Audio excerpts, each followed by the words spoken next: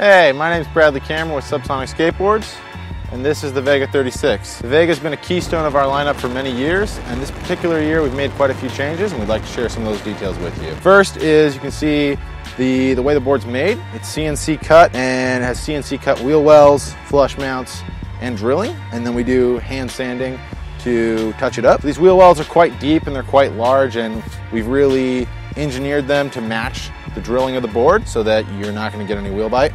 The other thing is these flush mounts, which are also CNC cut. And you might say, why flush mounts? Well, because the board has rocker. So the center of the board is lower than the edges. This rocker is actually forward set. So your front foot has more of a cup to it, and your back foot has more of an angle to work with. The specifications of the board, just under 36 inches long.